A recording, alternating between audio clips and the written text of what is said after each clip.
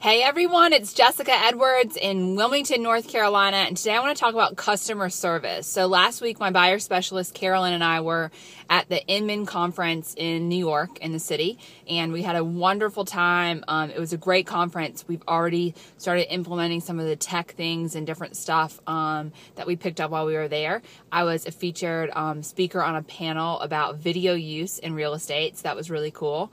But anyways, it was a great conference. But while we were there, one of the cabs we were in one evening, the cab driver, he was dropping another woman off at a hotel. We got in the cab on our way back to ours, and we were talking about what time it was, and seeing in the front of the cab it was 10:10, and I was like, oh gosh, 10:10. I didn't think it was already 10 o'clock, and he overheard and said, no, actually it's 9, whatever it was. I think it was like 9:50 or something, and he said 10:10 that's AM 1010, the channel that was on the radio.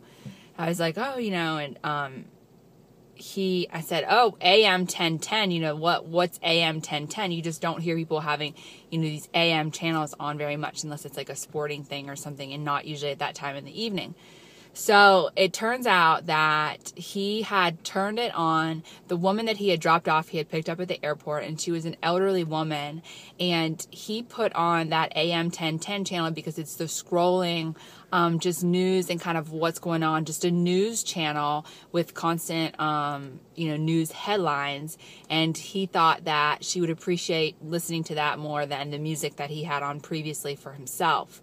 And I was just blown away by that, because here's this cab driver in New York City, hustle, bustle, crazy. People are in and out of cabs, not paying any attention. So I started talking to him, and it turns out that this cab driver, he was a younger gentleman, and he, I think, lived in Queens and was in college. He's in school, going to school, like, something with IT, like with technology, computers, whatever. And this is what he does in the evenings to make money while he's going through school. And it just absolutely blew me away. I wish I would have gotten his name and his number, just because, I don't know, it's people like that that are going to go somewhere in this world. And it makes you think about those little things, that here's this cab driver.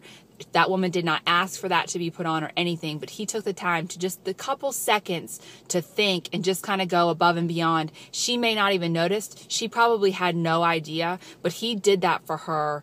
That's customer service. That's what this world is all about, real estate or not. It's those little things that we do for other people, whether they're our clients or our friends or family or somebody that you don't even know. And with what I do in helping people, purchase their home is their most important, one of the most important processes that they'll often go through in their entire life. And every little thing like that happens. So cheers to that cab driver in New York. I hope you go places. I hope you see this, and if you do, please let me know that it was you. I would love to know your name. So anyways, these are my thoughts. If you have any questions or comments or you disagree, feel free to email me at jessicaedwards@seacoastrealty.com. And of course, you can always check us out at thecarolinasfinest.com. Thanks so much for listening. Have a wonderful day.